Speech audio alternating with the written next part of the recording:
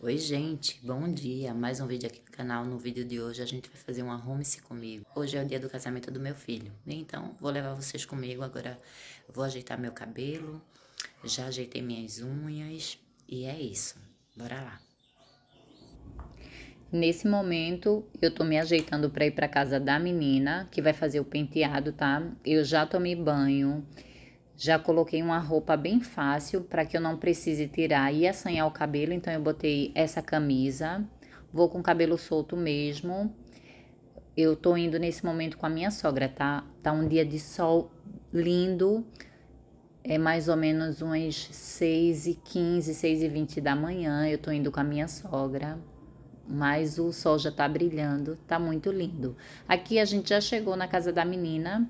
Minha sogra foi primeiro pra dar uma escova no cabelo. O cabelo dela é um cabelo bem curtinho, bem rápido, bem fácil. Eu cheguei agora da casa da menina que ajeitou meu cabelo. Ó como ficou.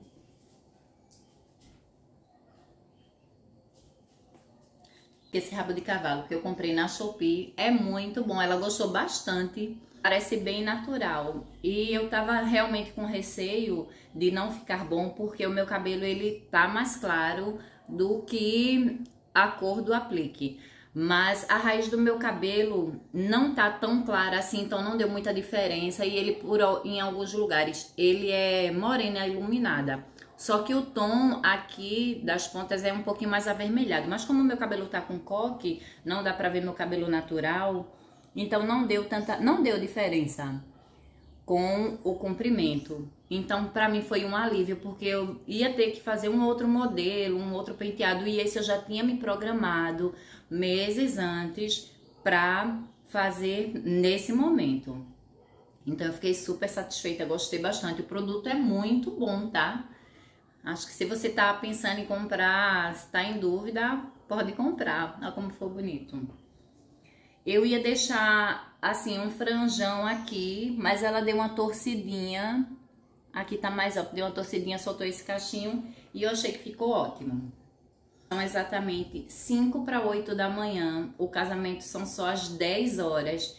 Então eu tô muito aliviada porque eu tô pronta, né? Eu vou só dar uma organizada aqui, a roupa já tá separada e depois que eu estiver me aprontando, eu volto aqui com vocês. E o look vocês já sabem, né? Que eu já venho falando há muito tempo. Esse meu vestido aqui. Comprei essa bolsa. Ó, ela tem uma textura. Ela tem uma alcinha, tá? Ela tem uma corrente, mas eu vou usar ela assim na mão, depois eu tiro a corrente de dentro. E pros pés vai ser essa sandalinha aqui. Então, o look é esse. De acessórios eu vou usar esse brinco aqui. E eu não sei se eu vou com essa pulseira aqui, essa minha pulseirinha, ou essa aqui. Já que eu não tenho tanto brilho, né, o look tá muito discreto, dá pra ir com essa pulseira que tem mais brilho, parece um bracelete.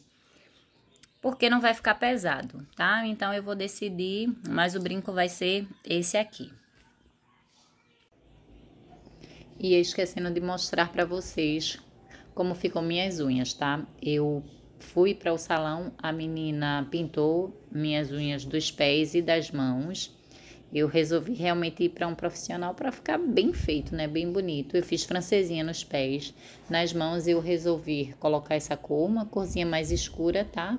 Mas combinando assim com o vestido, que o vestido não é tão clarinho. Ficou bem legal. Minha unha tá tudo curtinha. A menina fez bem rápido, mas o serviço ficou bem feito. Eu amei.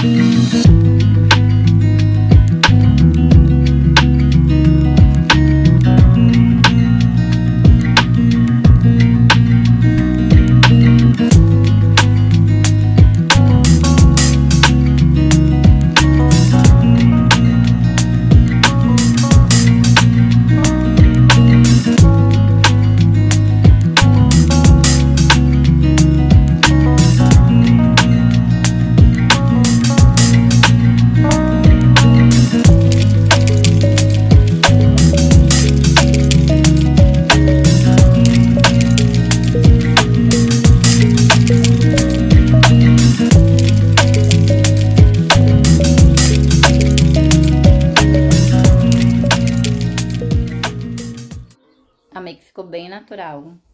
Realmente é do jeito que eu gosto. Deixa eu vir mais pra cá, ó. Vou botar só um batom. Deixa eu olhar pra cá pra vocês. Máscara de cílio, uma sombra bem discreta, por conta do horário, né? Botei só um corretivo nos olhos e selei com pó, só isso. Eu amei do jeito que ficou. Deixa eu vir mais pra cá, assim, ó.